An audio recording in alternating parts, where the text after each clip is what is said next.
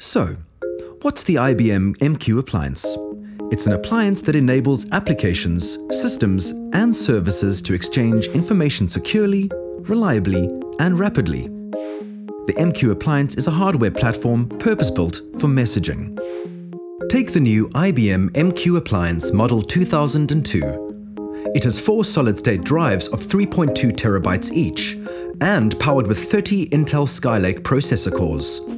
Most host platforms give you a maximum throughput of around 10 gigabits per second. But by combining all available ports, the IBM MQ Appliance gives you up to 136 gigabits per second. Its queue managers behave the same as any queue manager, running as software on other servers. They can participate in clusters and exchange messages with other queue managers or MQ clients.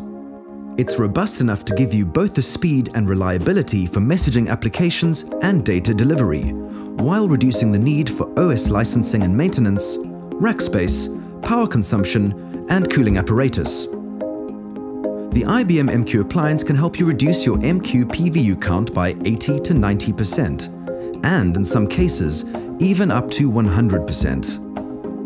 There's also support for high availability with automated failover without the need for any other hardware or software. Remote automated DR is also natively supported. You can integrate your existing assets to build flexible and reusable architectures, such as in SOA environments. This is perfectly suited to banks, financial platforms, or asset managers requiring state-of-the-art security features and reliable audit trails. Put simply, the IBM MQ Appliance replaces complexity with simplicity.